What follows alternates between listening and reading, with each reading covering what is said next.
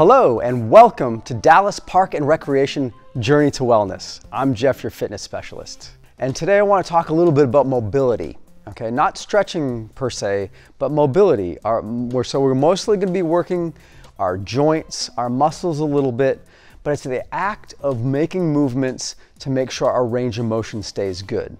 So when you're exercising and you want to stay healthy with your exercise, it's really important to keep your range of motion in your joints. Okay, so we're going to start today all the way down with our ankles. I got a chair here. We're not going to sit down, but just in case you're feeling a little bit worried about your balance, you can always hold on to the chair, no worries. So we're going to do this. We're going to stand up tall. We're going to gauge our core a little bit. I'm going to drag one foot back behind us and put our toes down, and then we're going to make some circles with that ankle. So what I want you to think about here is that the ankle gets to totally relax, that you're using your hip and your knee to make the circles, not the ankle joint itself. All right, go ahead and switch directions. Good, and this really just takes about 20 seconds, 30 seconds in each direction. All right, and then we're gonna switch to the other side. Now, why do we do them like this, you might ask? It is so that ankle joint itself can totally relax and we can make the movement with our hips and with our knee and not with the ankle joint itself. So for example, if you were going to do ankle circles like this, you'd actually be working the ankle joint itself. All right, next one we're going to do is we're going to try to match our feet together and our knees together, and we're going to make little circles right here. I sometimes call this one the popcorn mobility exercise because my knees start to make some noise. Noise doesn't necessarily mean it's a bad thing unless it hurts. Okay, so as always, you want to listen to your body, and if anything starts to hurt, then you want to back off or make an adjustment, okay? Next thing we're going to do is put our hands on our hips. Just find that pelvic bowl right there, and we're going to make nice little circles here just around that pelvic bowl. And if you're doing this one right, you just might feel like you're getting a little back massage, okay? Just a few in this direction, a few in the other direction. All right, as we're doing this, go ahead and make sure you're taking nice, deep, strong breaths. All right, let's make that one a little bigger, almost like we got a hula hoop going. Nice, big, strong breaths. So as we loosen up the joints, there's this liquid our body produces called synovial fluid. It's the lubrication for our joints. It's like if we're the Tin Man and we needed our joints lubricated with that little squirt of oil, but it's called synovial fluid. And that's what we're kind of producing here. So as we breathe and loosen up our joints and our muscles, we prepare our body for our day or for our workout, okay? Next one we're gonna do is we're gonna make some letters with our arms, okay? We're gonna start with our hands right in front of us. We're gonna inhale up. Now be careful with your shoulders. I know all of our shoulders don't feel super healthy. Just go to where you can with your range of motion and bring it back down. Inhale it up.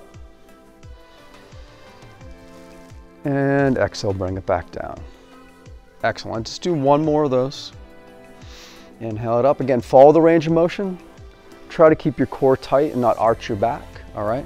The next one we're gonna do is a Y, and then we're gonna bring the Y into a double. I'll show you what I mean.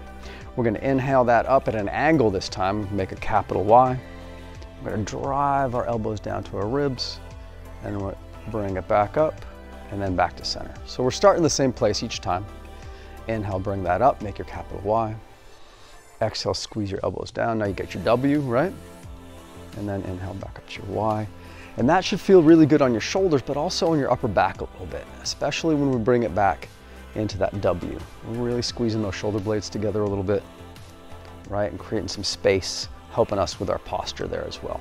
And the last letter we'll make is the letter T. So we're gonna inhale our arms up to the side. Again, I don't want you to feel like you have to bring them up too high because I know everybody's shoulders have different strength and mobility, but we're going to try to keep as much mobility in those joints as possible. Excellent, that's our letter T. All right, the next one we're going to do is a side bend, okay? So we're going to bring those arms up, and I'm going to encourage you to grab your hand around your opposite wrist, and then inhale as tall as you can and pull yourself gently into a side bend. Pretend you're stuck between two panes of glass. Inhale back to center. Same way again, exhale. I say stay between two panes of glass because we don't want to twist our body. We just want to do a quick side bend. All right, one more on this side. That should feel nice, like you're really lengthening out through your rib cage and your side body's getting taller. Let's relax those shoulders down, bring them back up. All right, nice. And we're gonna exhale as we lengthen and stretch, and then inhale back to center. Exhale as we lengthen and stretch, and inhale back to center. One more time on this side. As well as trying to stay mobile, we're trying to stay nice and symmetrical, right? So we want to work both sides of the body the equal amount of time. The last thing we're going to do is a twist. Now, if the doctor's told you not to twist, maybe you have a lumbar spine issue or it causes you some pain, then don't worry about twisting today. But if it feels okay, I want you to bring your hands up to the side, almost like, kind of elbows tucked into your ribs. And I want you to start this rotation at your torso and twist and look over your left shoulder.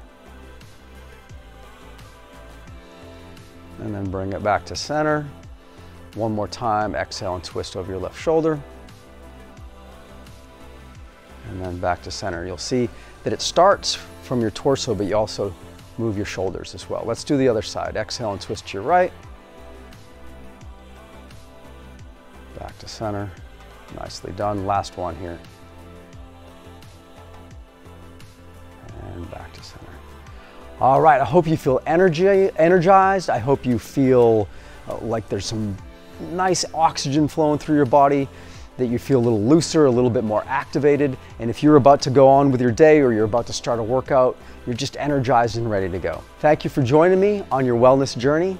As always, Dallas Park and Recreation brings communities together.